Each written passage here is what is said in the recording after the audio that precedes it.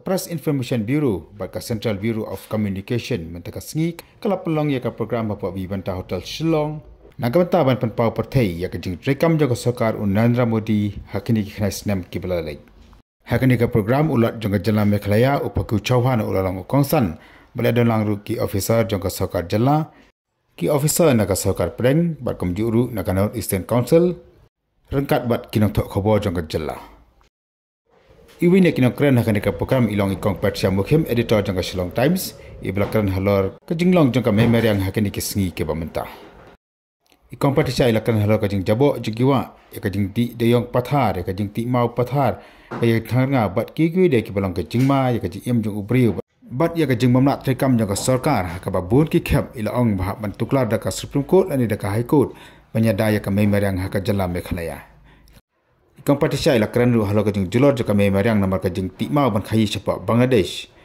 nang ta ya kajing penankam ki beriu do organ namar kajing kiudor jong ka gas LPG bat ki kiwede between implementation and that program and also the inability to enforce any rules that we come up with. We have come up with a number of rules on environmental protection. But just go to our rivers to see how those rules are violated every single day, every single moment. And over the years, I think we ourselves, as citizens, have been reduced to citizens that are incapable of thinking for ourselves, by ourselves. We always need government to tell us, do this and do that. And this includes even managing our waste, managing our garbage. Why does government have to tell us how to manage our garbage? I think common sense should tell us that. And now we have to be told that throwing garbage into the rivers will ultimately kill us humans, because one day there will be no more rivers to feed us.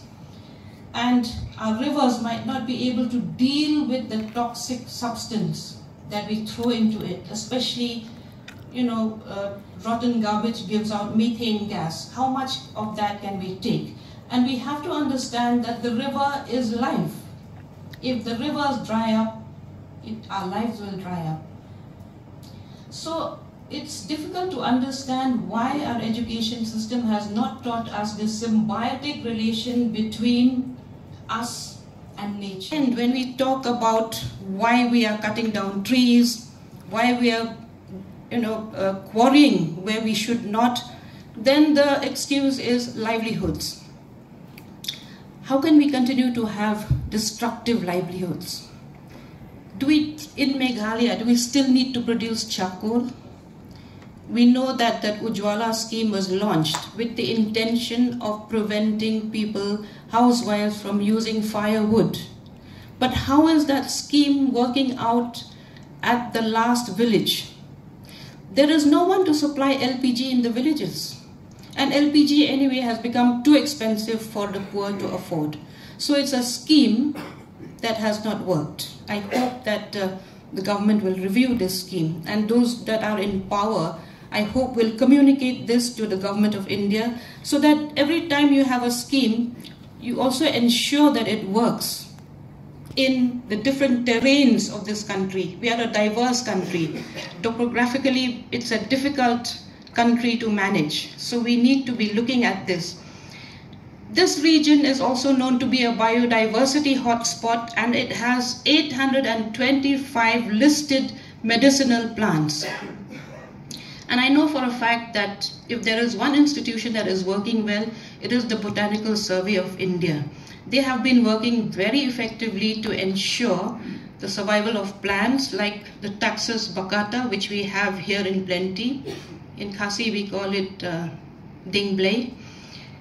We know that this tree has cancer-fighting properties. It is used to produce anti-cancer medicines. We also have other medicinal plants which we need to popularize and which we need to teach our young ones to preserve. Otherwise, with the cutting down of our forests, we are losing all these biodiversities as well.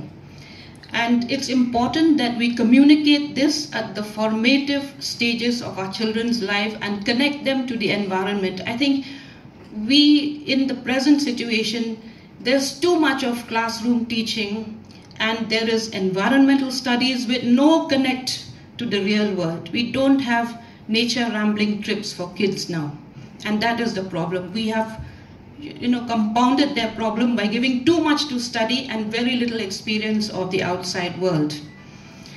So while in the 9 years of the Modi government, we have seen attempts at promoting biodiversity and environmental causes at the level of states, there is a complete either lack of will or inability to reach down to the lowest levels.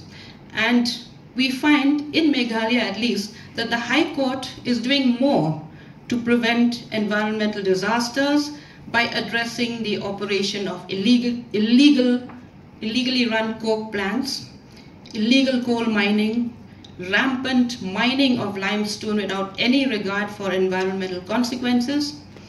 And in this state, in our own state, we have 300 trucks daily plying with boulders from here to Bangladesh.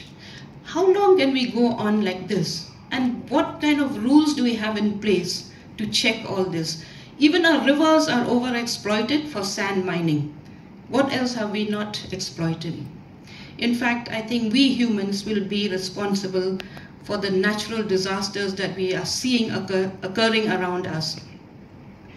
And we talk of lack of awareness, and I think it is here that maybe the PIB and all of us in the media need to show people the consequences of their actions.